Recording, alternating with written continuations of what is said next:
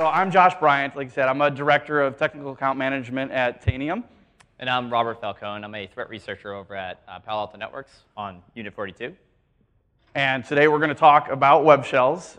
Why Webshells? Well, this is what US CERT had to say about it a few years ago.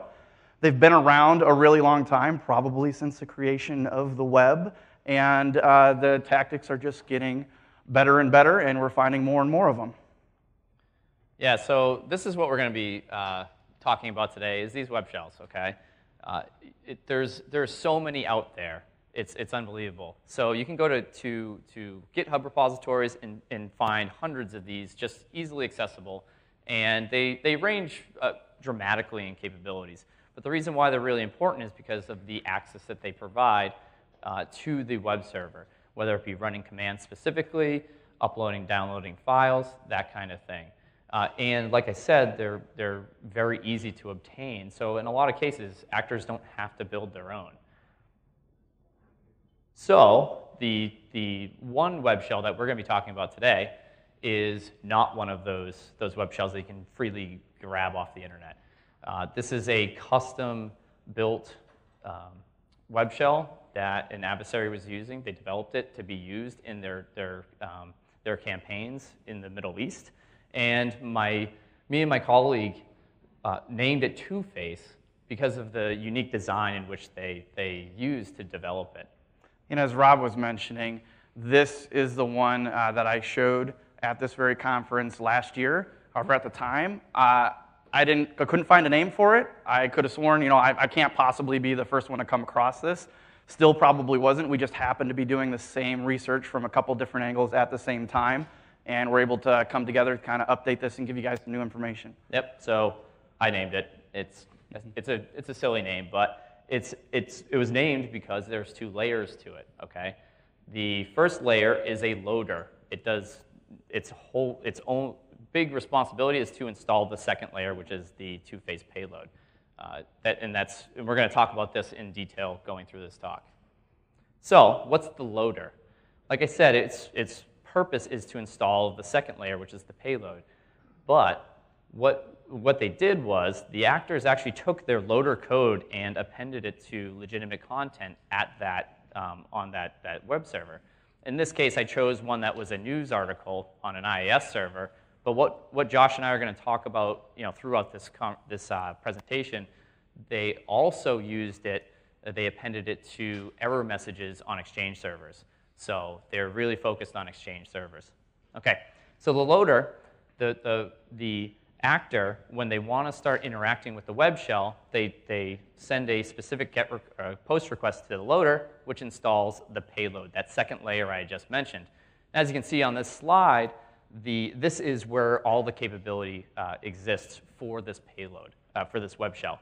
It's pretty capable. Upload, download files, execute commands, timestamp files. You can even run SQL queries on remote SQL servers. But one thing I should focus on here is that you have to authenticate to this web shell to actually be able to use this thing. So you can't just find this web shell and start interacting with it without that password, which is really important. So how does the actor actually interact with this web shell? How do they construct the post request to the loader to install the payload?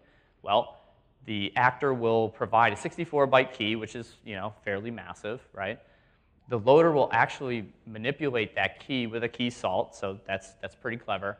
And then the result of that is going to be used to decrypt the embedded payload web shell, and then that's saved to the web server. And so that's the whole process. And I felt like that you really need to see it to believe what that process is. So I made a demo video. Okay. Like I said, that we're going to talk about Exchange primarily, but they also had one sample that I'm going to show you right now that ran specifically on IIS. So for simplicity, I just chose that sample, and I set up an IIS server just to show you how it works. Yeah, it's important to note that IIS is a dependency of Exchange, so there's not too much of a difference here. Yep. So here I'm just showing you in this video, I just set up a simple web server, and I'm showing you that this web server, the only thing that's hosted on it is the TwoFace loader that I named TwoFace.aspx right there. Okay? We're going to hop over into the browser and just browse to it. Okay? And what you're going to see is something very similar to what you saw on the slides there. You're going to see a news article that was meant to be on that web server. There it is. But if the actor wanted to actually use the web shell, they're going to have to interact or instruct the loader to install the payload. So I wrote a script to be able to do that myself. So here's the key that's required to install this particular payload. So I'm going to run my script, which is going to craft the correct HTTP request, which is going to send the key over with the file name to drop it to. There it goes. The TwoFace loader responded back saying, yep, I installed the payload. And we're going to hop back over to the IIS server. I'm going to show you that this new file called drop.aspx is going to be on the IIS server as well. There it is right there. So if we navigate to that in the browser, that's where you're going to see the functional web shell for TwoFace right here. It's a little bit different than the one you saw on the slides, but very similar variation. So right now I'm trying to just run a command, who am I, in this web shell. And it didn't work because I had to authenticate. And you can see that that bar at the top is red. And when I authenticated, it turned green. And now I run the who am I command, and it worked perfect. Okay. So we're gonna talk about TwoFace in depth coming up, and exactly what the actor was running command-wise. So just when you see us talking about running commands and doing things using TwoFace, think of the actor actually interacting with something like this. Okay. So from a hunting perspective, how did we go about hunting TwoFace in the web shells themselves? As a threat researcher, I rely a lot on Yara rules and other kind of detection signatures, so we had to write them, right? But the whole purpose of the two layers for TwoFace was that the loader layer is very obfuscated. It's difficult to detect. So what did we have to do? We had to figure out how to detect the payload that's embedded within the loader. So how did we do that? Well, we took a look at the actual decryption mechanism within the loader, and we found this is how they applied the key salt to the 64-byte key, and then they used that resulting value as the key to decrypt the embedded payload. And I don't know if there's anyone in here that studies ciphers, but this is probably the weakest cipher in the history of cryptography. They're using addition and subtraction, so we can easily just reverse that. And we wrote a simple script to do a crypto attack on it, and we were able to find the 64-byte key, and then we were able to write some Yara rules for the payload because we now have the clear text. Okay? So from a threat researcher, that's how I went about digging through our content by writing Yara signatures or Yara rules to hunt for these payloads. All right, now that we have seen a little bit about what web shells are, how they work, and how this attacker was using it, it's time to go hunting. And if you've maybe been living under a rock for the past few years or haven't gone to a few other conferences, you may have missed the fact that attackers think in graphs. When I go hunting, I want to think like a bad guy, so I need to think in graphs to be successful in my hunt. So let's look at how we can, or how an attacker might get the web shell onto the target, onto the Exchange server. So here I've created a couple of different attack graph scenarios. The first one I call here is the attacker's hope. This is how the attacker wishes it worked. It's plausible, but not likely. It may also be how your management might think this type of attack works. So here our attacker, or our admin, uses domain admin everywhere. He's never heard of credential hygiene. He just logs in with his domain admin cred, so everybody gets it. In fact, if you all look under your seats right now, you've all got domain admins. So now our attacker is going to attempt to directly compromise the Exchange server. He's going to try a few different techniques. This is standard for implanting any kind of web shell on any server. However, these techniques tend not to work on Exchange servers. There's no SQL in Exchange, so SQL injection is not going to work. There might be a remote file inclusion that's probably not going to work. You might have some cross-site scripting. Again, plausible, probably not going to do anything. Might have local file inclusion. They're going to try it. Probably not going to work in this instance. Our most likely culprit is going to be remote code execution. I could not find any remote code execution vulnerabilities in Exchange itself. There have been some in the underlying IIS in the past. But If you have a fairly up-to-date system, unlikely here as well. But here they're going to use the remote code execution, get access to the Exchange server, and because our domain admin uses creds everywhere, he's going to go ahead and run Mimikatz, not a virus, and dump creds, and then use that to gain access to the rest of the environment. So now let's look at a more likely scenario. Here our attacker starts by sending an email to their target. Our user here loves email, loves attachments, needs to enable macros, and because they just love to run macros, they go ahead and run it. Now our attacker has gained a foothold into the environment, but they need elevated permissions. This scenario, we're a little bit better at our credential hygienes. We haven't exposed our domain ad creds to this endpoint, so it's going to cause a little havoc, induce a help desk call. Our help desk, just wanting to do good here, logs in with their admin credentials onto this box, allowing our attacker to gain access to a file server that the help desk just happened to be an admin of as well. However, he was not an Exchange admin, so we're kind of going in a roundabout path here to make our way to the Exchange server. Here, our attacker finds a misconfiguration in an Exchange. He didn't have to exploit any vulnerabilities here. He's able to directly access the file system and drop the web shell payload onto the Exchange server.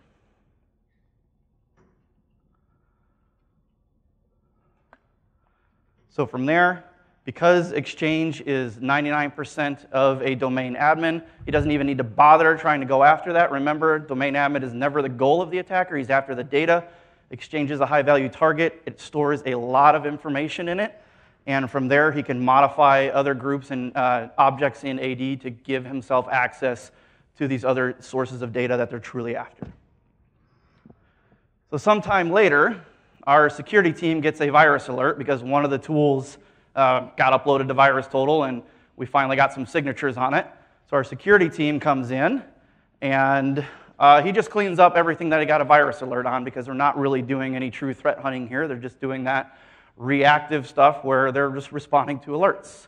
Now you'll notice that there's one thing on this slide that our security guy didn't find, and it's that web shell hiding on the Exchange server. Brings us to our last scenario here, which I call return of the attacker. Because we missed the web shell on the Exchange server, our attacker can immediately come back in, and now he's a little mad that and wants better access than he had before, so he goes after the domain admin creds this time and regains complete control of the environment. So Josh gave some really good scenarios there with the attack graphs. I'm going to actually talk about a little bit of the commands that we saw during my team's research efforts on this in regards to what the adversary did with their access to that network. So I really wanted to make a pew-pew map. So we're going to start talking about geographically where the actors were carrying out these activities from. And it just gives a little bit of a high-level insight into what they were doing. So going back to June 16, 2016, I know this is a timely and pertinent information, but back on June 16th, we saw the first activity from this specific adversary on this network. And what they did was, you can see that little orange server down in the bottom right corner here. That is our Exchange server, okay? And what the adversary did on June 16th was they actually used legitimate credentials to log into Outlook, specifically OWA. And they actually used an IP address from Iran, from all places. So this kind of lines up with the scenarios that we're just going to. Obviously, they had already obtained credentials into the environment. They weren't exploiting something on the Exchange server first. They're using what they got to get in. Yep. The next day, they also logged into the Exchange server from the same IP address.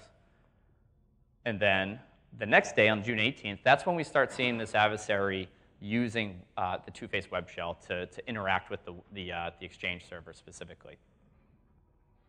Fast forward a couple months later in September, we saw this adversary use TwoFace to run 6 commands from an IP address in France.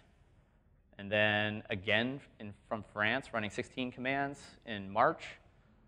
And then I really wish we had pew pew noises. Pew pew. 61 commands they ran in April. And then finally in May 2017, we saw the last activity, which was 10 commands run from an IP address in Germany. So you can see that this threat group has at least the foresight to know that some sort of forensic analyst is going to see where all these activities are coming from and to try to cloak where they're originating from. So let's kind of dig into each one of those dotted lines there, what they did with their access. Okay. So like I said, on June 16th, they used legitimate credentials to log into OWA. So what did they do? So they immediately opened up the address book, and they looked through 15 different distribution lists, and over the course of a couple hours, they looked through 81 different user accounts. Okay, so that's pretty interesting. Why did they do that? Well, what they did was they used one of those distribution lists that at this organization was called network support, and they sent an email to them. The subject was network team support.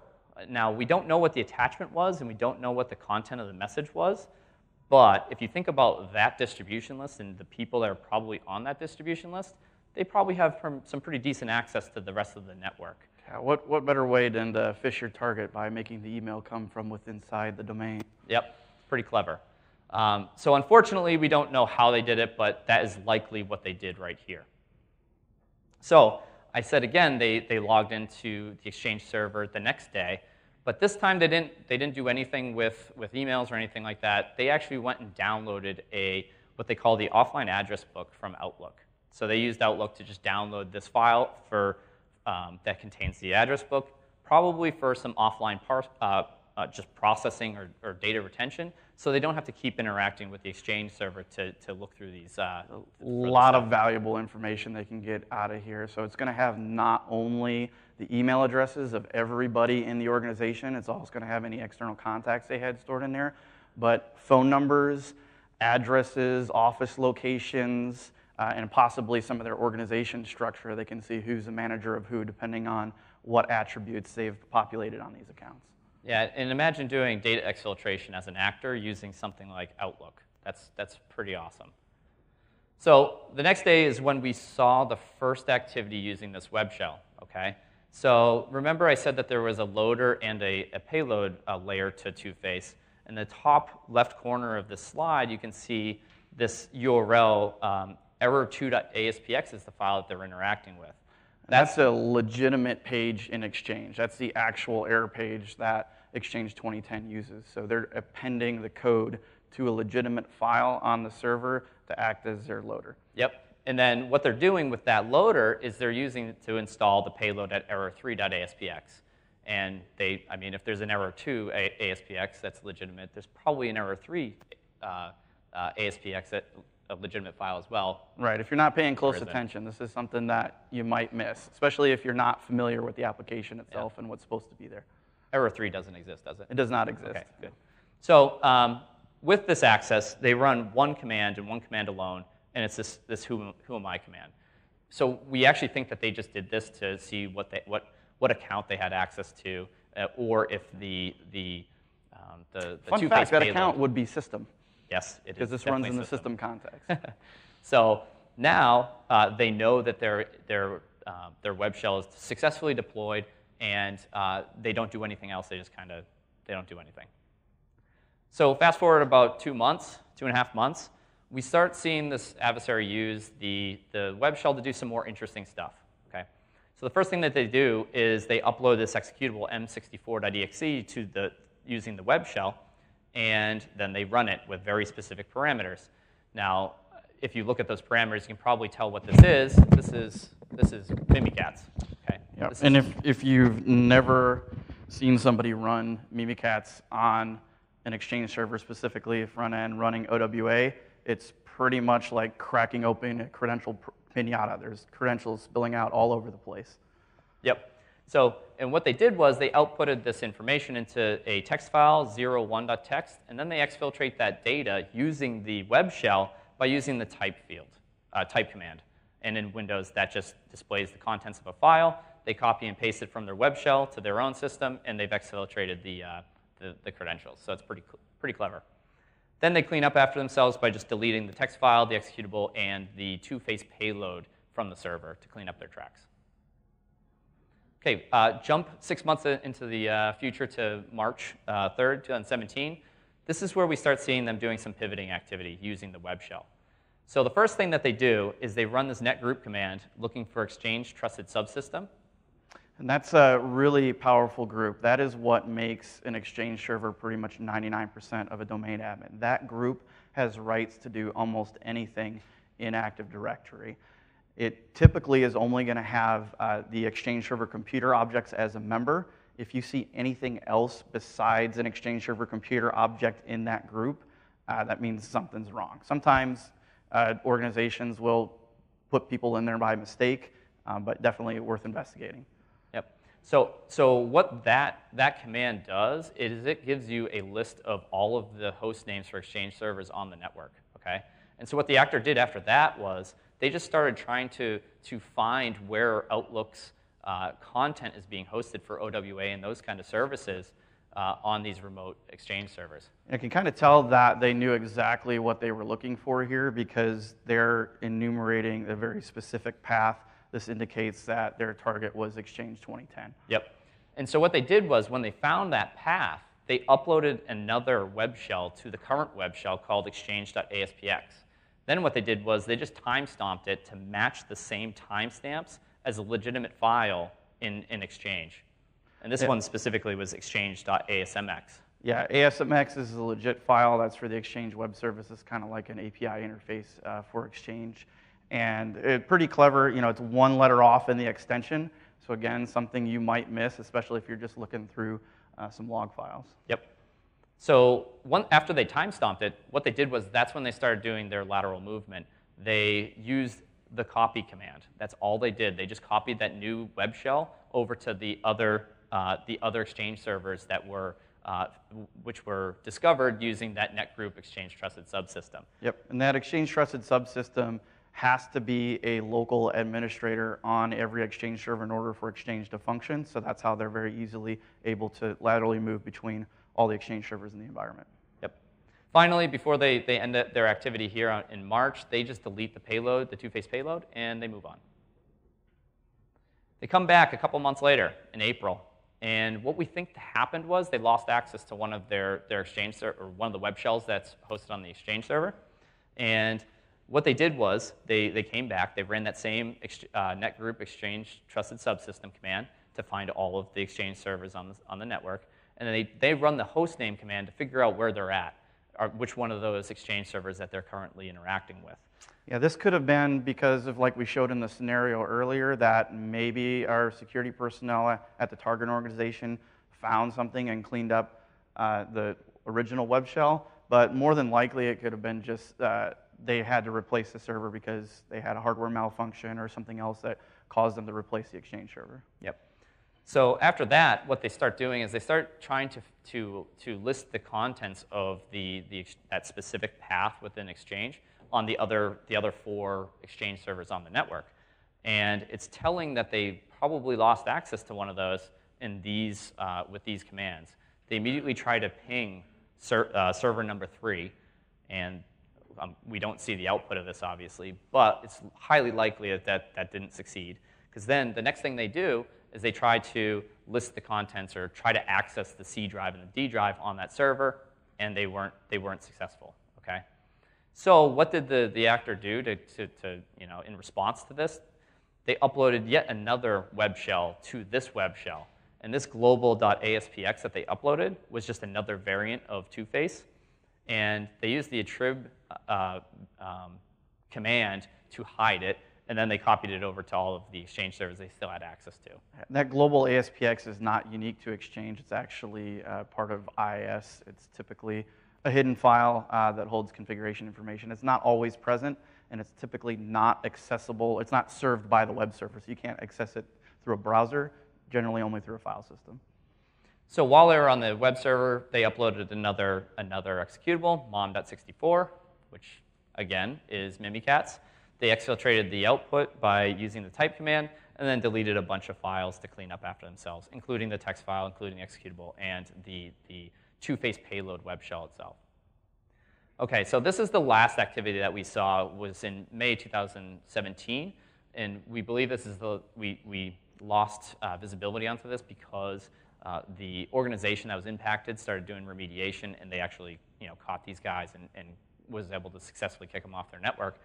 But what we saw them do before that happened was they immediately tried to ping an external IP address, 4.2.2.4, and we think that they were doing that to see if they could establish outbound network connections. And immediately after that, they tried to find domain admins on the network by running this netgroup command.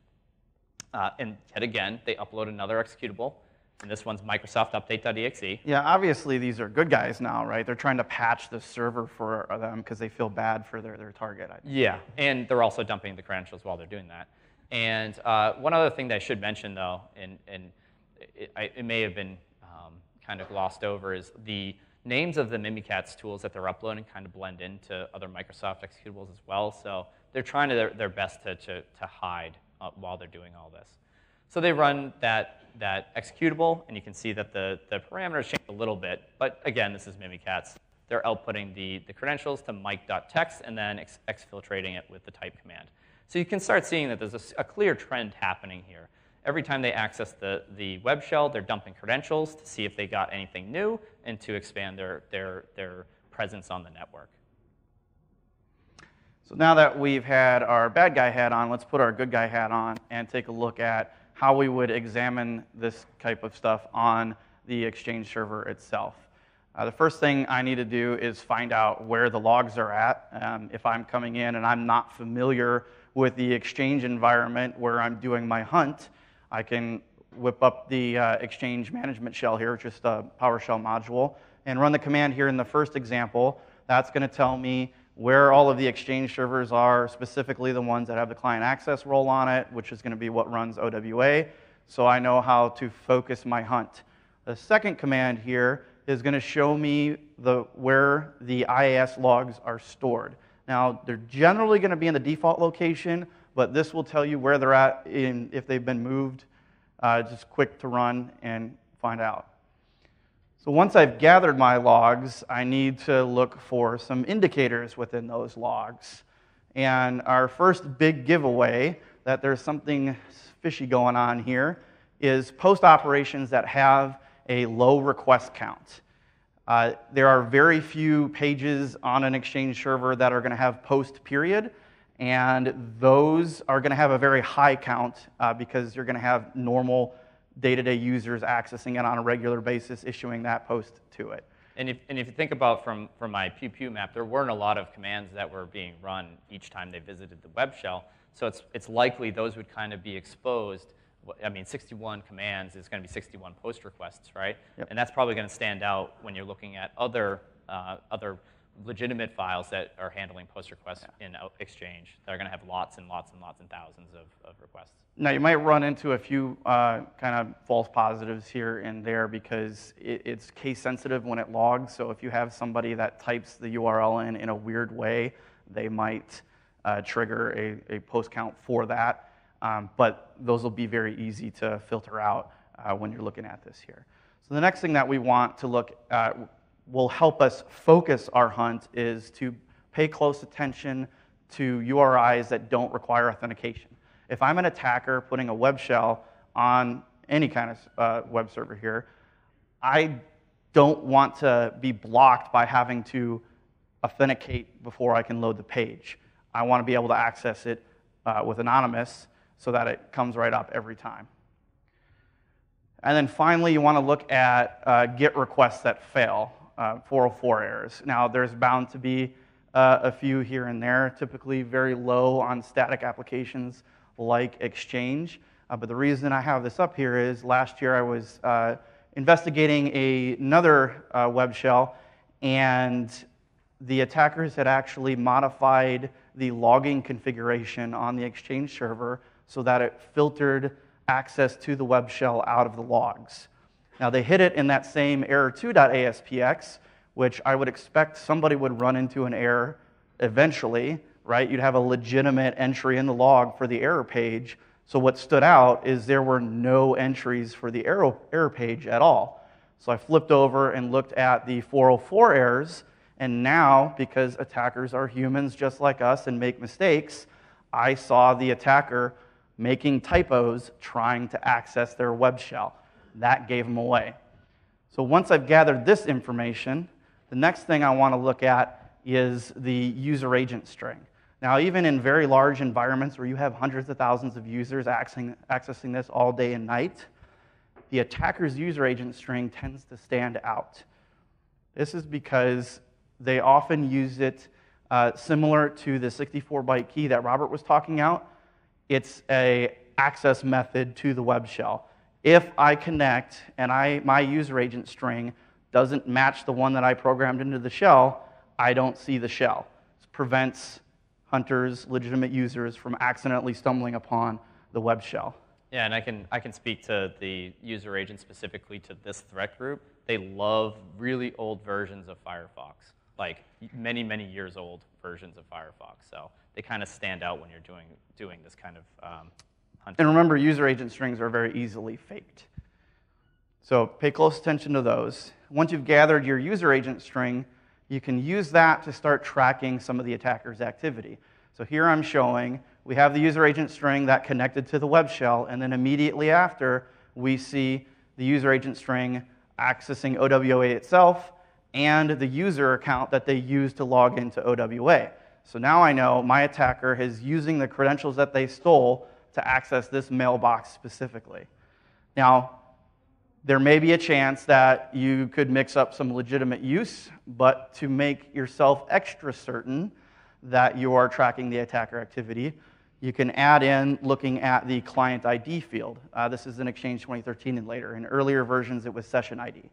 This ID is a unique GUID that is a server-side representation of the cookie that the client generates. So it's persistent and unique to the session that initiated it. So using that, we'll go in and dig through and find out, okay, what accounts did my attacker access? I know that I need to put those on my remediation list and do something about it. It might also help us track, what type of information that they may have taken out of these mailboxes. One other method, I actually introduced this last year. It's a PowerShell script that's basically a wrapper around Jared Atkinson's Power Forensics, comparing the file time in the master file table. So what this does is it uses the install time on the Active Directory attribute of the Exchange server as a baseline. This is the time that all the files in the install should match. If they don't match, throw me an alert, as you see here, saying that, hey, this file looks like it doesn't belong. It works in 2013 and later only because every update is a full install, so every file will have the same file time except for anything that doesn't belong. And with that, I have one last graph for you. So we use everything that we learned here today. Our environment is already completely compromised. Our security guy asked for our defer help. Our defer expert comes in, and they start their investigation with the Exchange server. Sometimes you go in for a hunt, and it might be proactive. You don't know where to start. Exchange is a high-value target. It's a really easy place to start. It's a really easy place to knock off your list. As you can see, you can just filter through some logs, run the script, easily find what you're looking for. So now our defer hero comes in, finds those unusual post operations we were talking about, knows that this looks like a web shell. They go ahead and clean the web shell up and start tracing the activity of the attacker through the environment, cleaning up things and getting the attacker out as we go along. So with that, thank you all. Okay, we look good. All right, thanks everyone.